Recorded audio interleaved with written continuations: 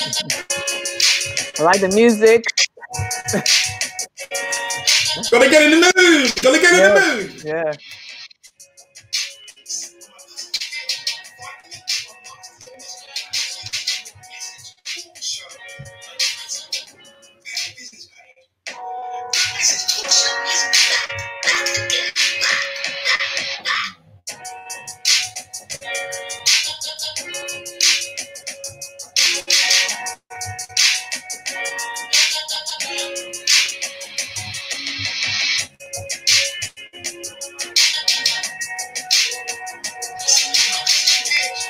Welcome to the Message Talk Show, broadcasting all the way from London. I was about to say sunny London, but when I look out the window, I can see the rain coming down and we have thunderstorm warnings across the country. So it's not as sunny. So wherever you are tuning in from, whether you're tuning in from the Caribbean, Africa, America, good morning, good afternoon, and good night. You've probably been in Australia. Welcome to the Message Talk Show. So where are you tuning in from? Where are you tuning in from? Just post in the message box where you're tuning from, where you're tuning in from today, and we will honor you. We will honor you when you post to the message box to say where you're tuning in from. How we deliver education services to the public.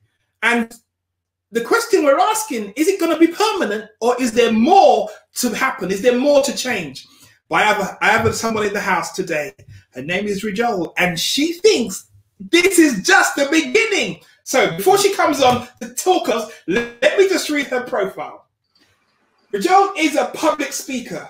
She's an author. She's an event manager. She's a STEM ambassador and an educator.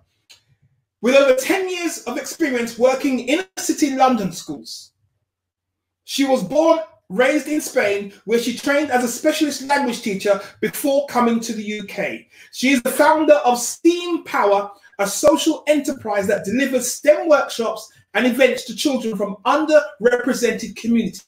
She believes that grades should not determine young people's career choices. Do you hear that?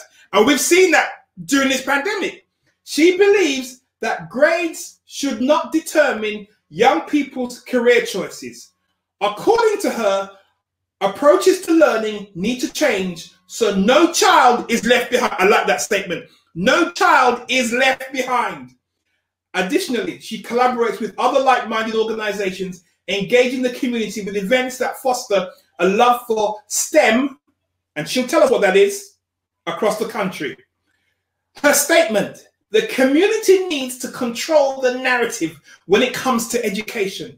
Negative stereotypes are sentencing many young people to a cycle of generational poverty, youth violence, and mental illness. She is also the founder of Extraordinary Parenting, a social platform that aims to empower parents from the African Caribbean community. Ladies and gentlemen, put your hands together for Rijole. Man, that was an amazing profile. I just had to read that today. There is no way I could not read that. No child left behind. Parents need to control the narrative.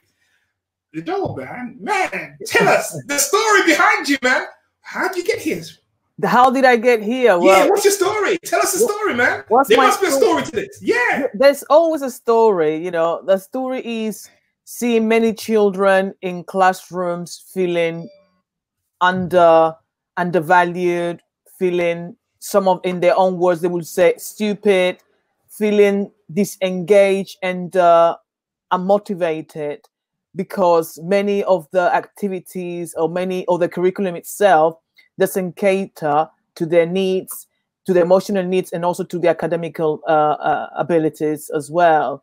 So in order to change that, and to improve to an extent the behavior in the classroom, I think children need to be engaged and motivated about what they learn and excited about what they learn. If they can see that what they're learning has an application in the real world, in their reality, first of all, in their communities, I think we have a better chance at engaging the younger generation. Yes, yeah.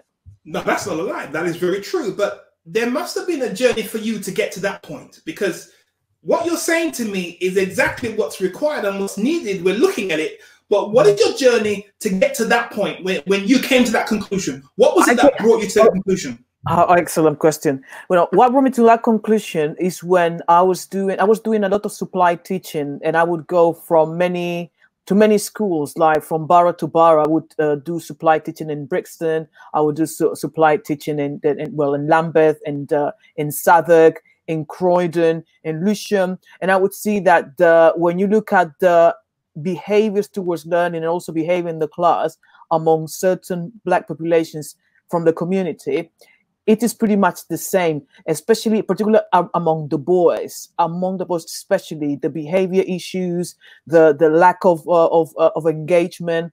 And I thought to myself, there must be something that is common to all this, to this pattern of behavior. It's no coincidence that you see similar behaviors across different schools in different boroughs. So there's a common narrative that needs to be changed. That's how it started. So what we're saying is that it's not just a feature of a particular set of people or a particular group of people. It's across the board with children, with young people. Yes, it is across the board. Yeah. In getting them engaged. Yes, and especially talking to people outside, especially parents outside the school. You know, many parents feel disempowered when talking to the schools. You know, it tends how to be how do you mean being disempowered when they talk to the school? The school's supposed to help them. Yes, it is, but you see, you'll be surprised how many parents don't feel confident when talking to the school because maybe they don't speak English as the first. English is not the first language. Language is a major one. So you'll be surprised how many parents, even though they had probably more than one child going to the same school, they're not empowered to actually engage with the school. They feel that the school is not going to listen to them.